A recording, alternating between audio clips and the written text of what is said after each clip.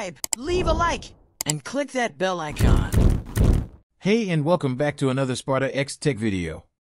Today I'm going to quickly go over how to turn a sensor panel inspiration into a blueprint to work off of and ultimately create a functional AIDA64 sensor panel from it. It is super easy, so just follow along. The first thing I did was figure out what sort of data I want to display on the sensor panel. Using Notepad, I listed out the various different data. Under CPU, I want to display the temperature, clock speed, CPU usage or load as a percentage, and the fan speed.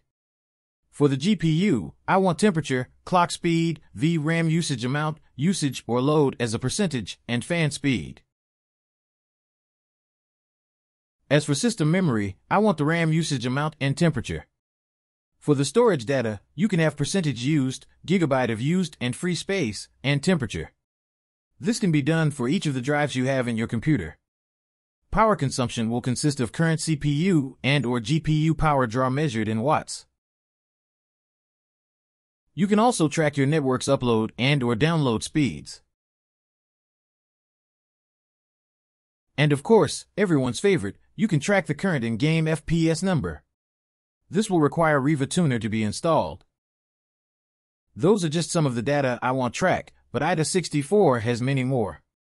I won't end up tracking every single data points mentioned, and you are welcome to track any or all of them per your preference. It may be worthwhile to go into AIDA64 sensor panel management and explore all of the data points that are available for your specific setup. If you haven't already noticed, I had the NZXT cam software monitoring interface up the whole time. I like the clean look of the cam software, and I was inspired by the circular gauges and bars. Let's take a look at the sensor panel I created. The sensor panel is made up of a background image and optional theme image. You can add as many images as you like to make your design unique. Besides the overall theme, you have the various gauges, whether they're circular or bars. You also have graphs and real-time data display. I will go over in detail how to make your own custom circular, horizontal bar, and vertical bar gauges in the next part of this tutorial. Let me quickly show you how you can graph a dashboard design idea online and use it to create a blueprint. After searching for dashboard design ideas, I found a design that I like. I copied the image into Photoshop for editing. My sensor panel's dimensions are 1280 by 800, but another popular sensor panel dimension is 1280 by 400. You can make your design any dimension you wish, but I find that using the display's resolution is best. The sensor panel will fill out the entire display. Basically, I will start cutting out parts of the design in an attempt to rearrange them within my own canvas. As I'm doing this, I'm also keeping in mind what I will use each of these pieces for. For example, the circular gauges could be for CPU and GPU loads.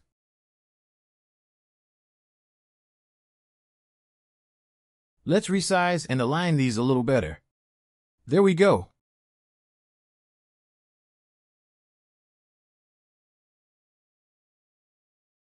The graph piece can be used for displaying the power draw in real time.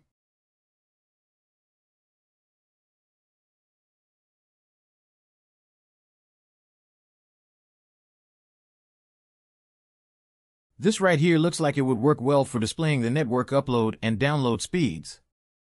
And I think this bar piece can be for the storage drive's usage info. This one could work well as a vertical graph of the current in-game FPS. As the FPS changes, the bar can go up and down. You might be able to even overlay a FPS line graph over top as a bonus. Just experiment with the design. Let's duplicate this horizontal bar a couple of times for when you have multiple storage drives and want to display the data for them. Okay, now that I have a general layout, I'm going to rename these image layers so I can better track what they are for while I'm working on the blueprint. You can do this by double-clicking on the current layer name and then entering a new name. Now, I'm going to create a foreground mask for each of these boxes to hide the content inside. Basically, for now I just want the containing box and not the gauges and data that is there. I'm doing this by creating rectangular shapes with the same color as the container's background. If you know a better way to do this, then feel free to do it your own way.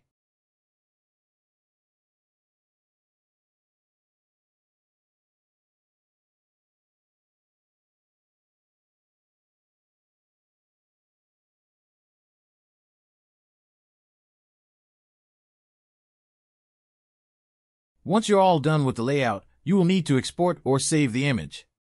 It will be used as the background for your sensor panel. With the AIDA64 software opened, let's click on File and then Preferences. Make sure the Sensor Panel tab is selected. Put in the dimension for your sensor panel, check off Show Sensor Panel option, apply and then OK. This will bring up the sensor panel. You may need to delete the content in the new sensor panel if there are any. Now right-click on the sensor panel and select Sensor Panel Manager. Click on New to add a new object to the sensor panel. Select Image from the Item Type menu and then locate the layout previously saved. From here you can start adding other static items to your layout such as labels for each container. You can also add other images for icons. You can use the arrows located in the Sensor Panel Manager to move your item around to align it how you like. Now that you've got a good idea on how to create a blueprint for your sensor panel, let's go back to the design that I was working on for my sensor panel. As you can see, you can get very creative with your own design. Add themed images and awesome abstract background art to make your design stand out.